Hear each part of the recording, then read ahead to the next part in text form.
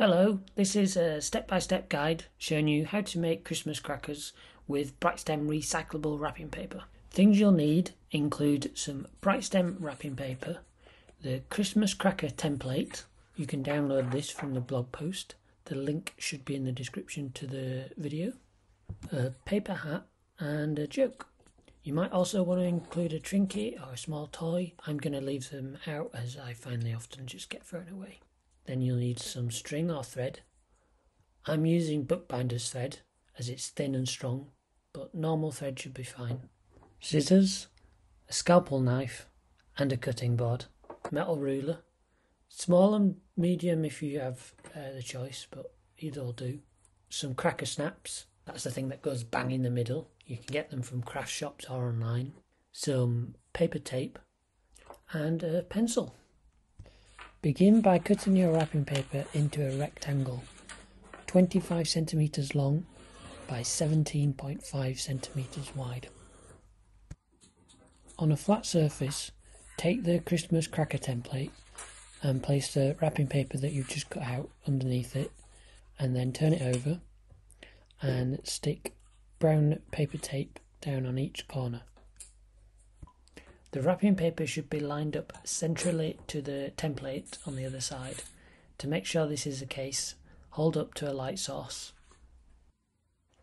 Using a scalpel blade, cut out all the red lines on the template.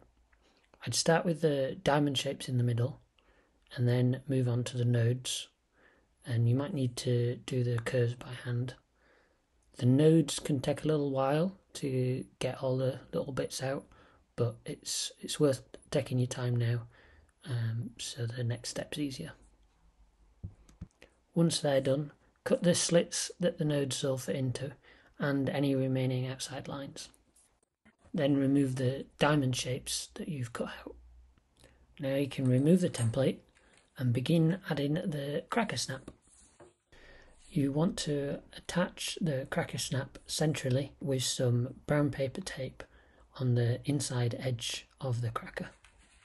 Carefully roll the wrapping paper round, tucking the individual nodes into their corresponding slits.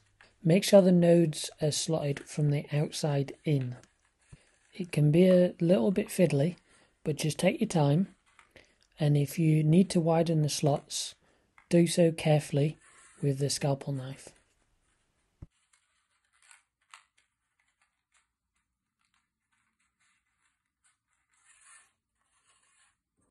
At one end of the cracker, wrap the thread around the diamond shapes that you've cut out earlier.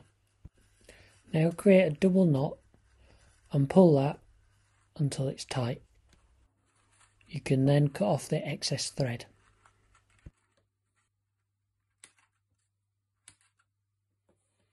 Now it's time to fill the cracker. Gather your jokes, paper hat and any trinkets that you might be adding, and insert them through the side that's still open. Now create a second knot on the opposite side of the cracker, tighten it and trim as you did previously.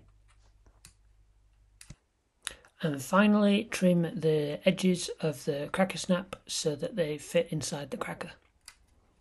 You now have a finished Christmas cracker ready to display or to give as a gift.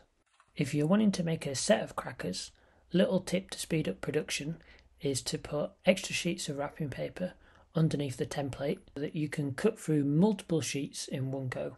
Thanks for watching and hope this was a helpful how-to guide.